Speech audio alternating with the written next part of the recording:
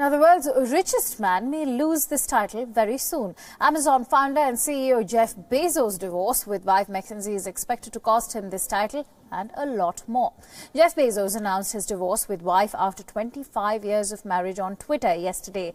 He said, and I quote, "We've had such a great life together as a married couple, and we also see wonderful futures ahead as parents, friends, partners and ventures and projects. And as individuals pursuing ventures and adventures, through the labels might be different, we remain a family and we remain cherished friends."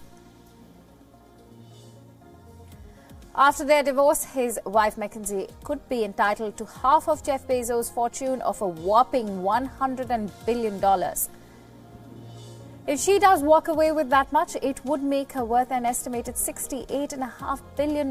This could make her the world's richest woman and hence change the dynamics of the world rankings. But how is she entitled to half of Jeff's assets? Well, Jeff and Mackenzie live in Washington state, and Washington is one of those 9 states in the United States where everything acquired throughout the marriage is considered as joint property. This includes anything from real estate to income. Remember, Jeff had founded Amazon after his marriage, and much of his net worth is tied up in the Amazon stock. However, it isn't certain if she would take back half of his assets because of a prenuptial or a postnuptial agreement can overrule the state law. Dividing Amazon's shares could also mean a dilution of Jeff Bezos' control of Amazon. This could also mean a devaluation of the company, and this could be against both their interests. Currently, Bettencourt Myers is the world's richest woman.